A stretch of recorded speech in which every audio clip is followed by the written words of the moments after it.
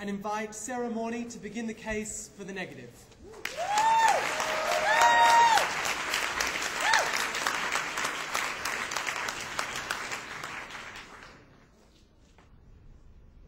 The problem with a lot of the Affirmative's material was, in today's world, and historically, there has never been one form of Indigenous identity. We think the Indigenous peoples of Australia are made up of multiple ethnicities. There are hundreds of different languages, there are like more than hundreds of different types of cultures, and each of them have individual ties to individual parts of land, which is why only segregating Northern Territory would never be applicable and engaging to all Indigenous Australians. It would never solve the problems of being excluded from Australian society, and in fact, it would only enhance the rhetoric and the narrative about the inherent discrimination and racist attitudes towards Indigenous Australians. So 2 points of rebuttal first. Is there a moral reason to compensate for past generations' mistakes? And secondly, will this be positive benefits for the Indigenous Australians in these communities? So on this idea of moral compensation, Steph told us it was okay to hold the current generation accountable for generations gone by. Because this was because, firstly, we've seen systemic discrimination and we're standing by some forms of it today.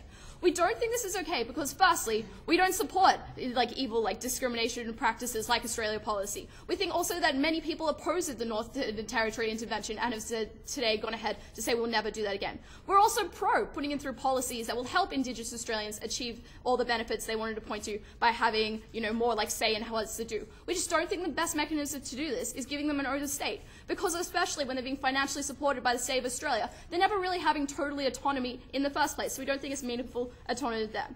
We also told you that what is more harmful is in this circumstance, is that there's still going to remain this pernicious attitude that we should just be ignoring them and showing to the side. So what are the four main reasons Steph was giving us? This was firstly because the current generations are benefiting from stealing the Indigenous Australia's land.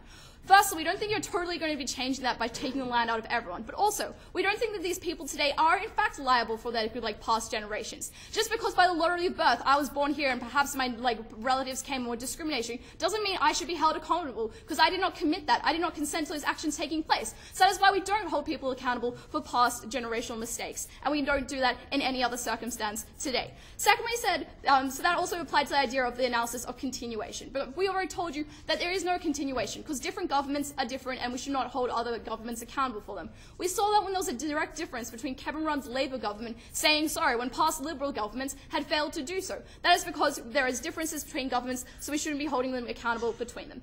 Thirdly, that's because that we said okay to the Northern Territory intervention and ideas of that of course. Firstly, I've already told you, some of us oppose that, so why are we holding everyone accountable? Secondly, we don't think we're benefiting all Indigenous Australians, only a select few who live in the Northern Territory, so there's only a half title. Also, when they wanted to tell us that native title rights and land rights were just not good enough, we thought that was wrong. That's because the main reason they pointed to for that was that they're very rare because they're hard to prove. They're hard to prove because people are tied to different areas. You can't prove that everyone was tied to the Northern Territory because they weren't. So which means we're not actually helping all Indigenous communities, and in fact we're creating this harmful idea of homogenizing Indigenous identity into one monolithic group, which it is definitely not. Also, the final analysis she had on this was that native title was just a white analysis of property law.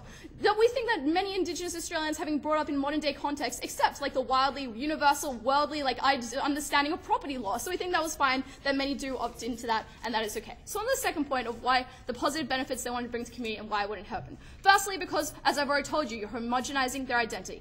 Secondly, she wanted to tell us how it's important for them to have this choice, have democratic authority.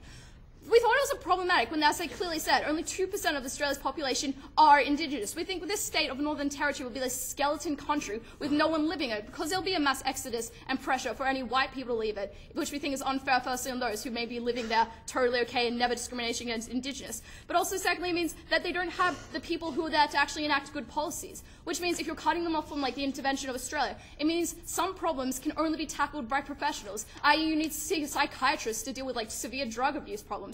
You need educators to tell you the best educational policies. You need police to reduce crime. And it was very interesting when Steph wanted to say that crime was just becoming because they're part of Australia. We think crime is coming from the fact that they don't have jobs and access to good education. We think cutting them off from Australia's resources does not change that problem. We'll still have disillusioned youth unable to get employment and the problems.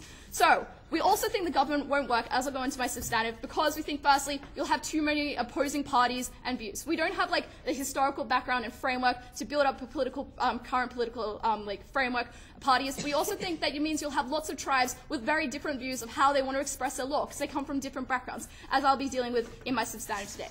So, my first point I want to talk about you is when is secession good and why this doesn't apply to this circumstance. This is because for a few main reasons. Firstly, we think to be a good, successful state, you need cohesive cultural identity. Whether in Australia that narrative is if we're multicultural and have this shared history, it's important when you're looking at ideas of individual succession.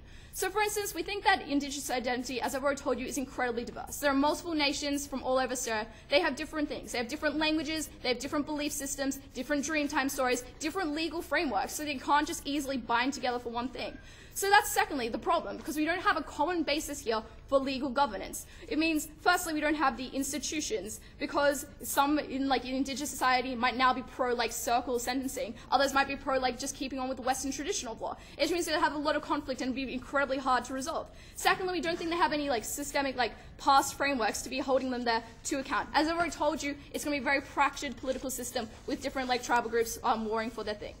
We think secession is only okay when there's actually a cohesive identity group which needs to break away from an ethnic threat, which isn't happening in Australia. We think we're moving towards being less racist and being more accepting of Indigenous identity, so there's no need for that to happen there. So we also think that maybe the reason if you have a specific historical tie to a specific era, but the problem in this circumstance is people have different historic ties to all parts of Australia, so you're just disadvantaging those who aren't part of it and saying that they just have to accept Northern Territory, kind of Indigenous tribes, who will then be strategically advantaged over all other parts of Australian Indigenous identity. Because none of the reasonable justifications for succeeding from Australia are fulfilled in this circumstance, we don't think they should, because they won't be able to form a cohesive society. They have no legal and historical framework for a good civil society, and that's problematic. So now, why will this policy be a failure? I'll firstly look at why the state won't function, and secondly, the harms to the individuals within it. The state won't function because they have intense resource depravities. They're in rural areas and no infrastructure. And even with the aid from the Australian government, we don't think that's going to be able to last long, because cross-subsidy from the federal government will, in the end, have problematic. This is because, firstly, when any right-wing government comes in, they're going to use this as a race-baiting exercise of why are we funding this autonomous region that doesn't like Australia and doesn't want to be part of Australia. So they'll be able to cut back at them.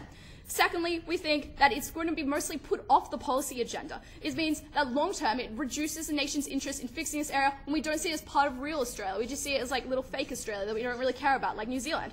Thirdly,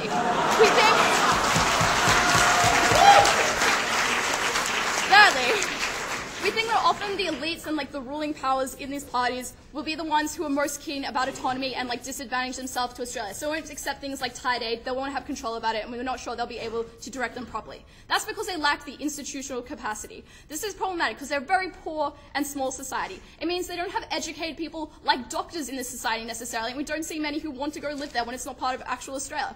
We also don't think you have experienced bureaucracy like politicians and skilled people. We don't think you'll have an effective police force when you have no instruments to train them. It will be incredibly hard to build up this socio-legal system. And we think this is comparable to the Nunavut community in Canada, when an Inuit party had autonomy and it's now reduced to a thing where it's falling apart. So what we think is that because it is undermining the ability of Indigenous Australians to be recognised in their diverse capacity and will be a flawed state, we were proud to propose.